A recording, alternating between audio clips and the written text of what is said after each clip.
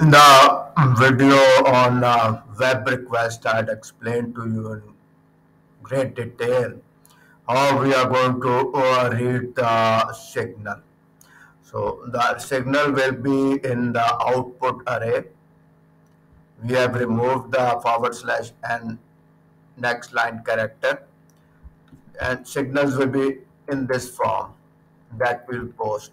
Cell limit $0 240. Cell limit is order type, $0 currency pair, 240 is H4 time frame, 1 is the previous bar, 5 is entry price, 5 pips below the high, 123 magic number, 2.1 risk percentage. Now we want to call this function place pending order string symbol int period string order type and offset int bar int magic double risk int slippage and int stop loss and take profit. So we want to call this function.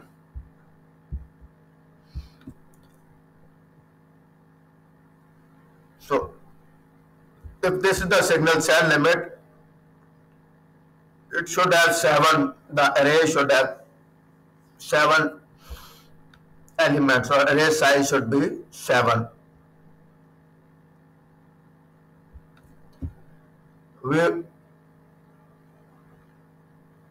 I will explain to you in coming videos how we are going to then deal with the individual brokers. But let's say the signal is for all the MT4, MT5 accounts. So first we check the array size, just ensure that we have the correct array size. Output should have 7, as I've said to you. Array size should be 7. And then we check if output 0 is buy limit, or output 0 is sell limit, or output 0 is buy stop, or output 0 is sell stop. So if output 0 is this order type, then we place the order, place pending order. Output 1 is the currency pair, string to integer is the period, output 0 is order type, string to integer, this is the bar number, string to integer. So we call this, all these inputs are now provided to the place pending order function. Slippage, stop loss and take profit have already been defined as global variables. I have fixed them, but you can change them in the settings. Input int slippage is 3 for my EA. Input int take profit is 110 pips, and input int stop loss is 10 pips. You can change these settings over here, so you don't have to now worry about these slippage, stop loss, take profit. So this is how the place pending order is made. Now suppose we have modify order $0, 123 is magic number, 60 is period, 1 is the bar, and 0 is the offset. So this array will have 6 elements. So we check this on another more function, more signals. Buy order, place market order, $0, magic number, risk percentage, buy order, place. So do type of buy orders or sell orders, currency pair, magic number, risk percentage, stop loss, take profit, and then there's a broker name also. So I'll explain how we want to do this broker name in the coming videos. So first we just First, I'll explain to you when the signal is same to for all the MT4 accounts. So if the output array size output is equal to 4, and if output 0 is buy order, output 0 is sell order, and if is number output 3 is true. I'll explain this is number function in the coming videos. Then we place market order.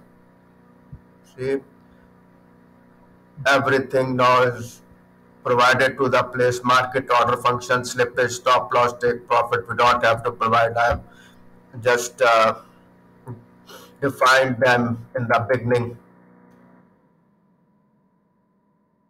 So this is the second type of place market order, when we specify the stop loss and take profit as well.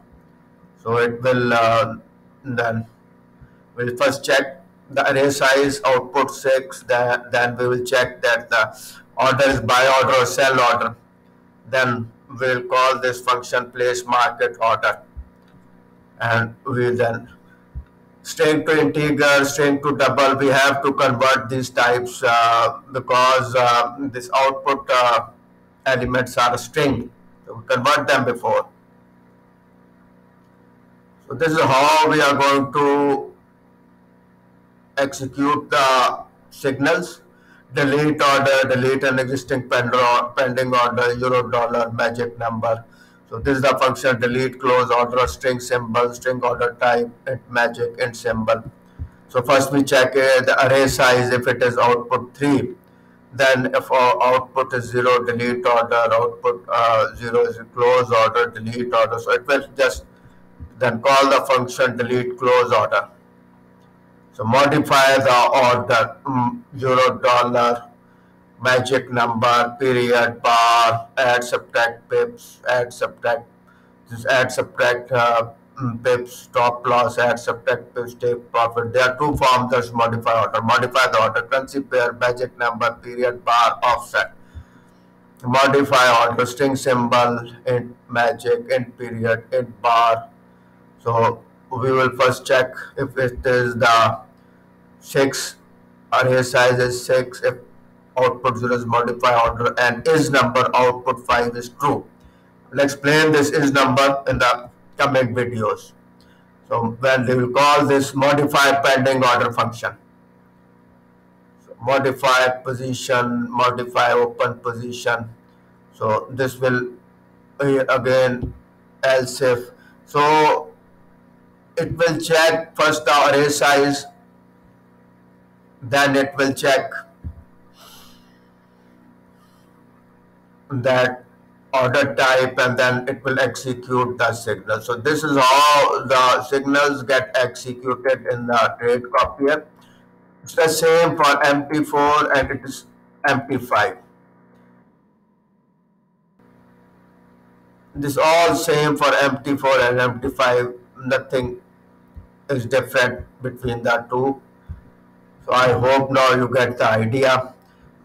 How we are going to deal with individual brokers, I will explain to you when we provide one broker name or 2, 3 broker names. Then we will get to that also.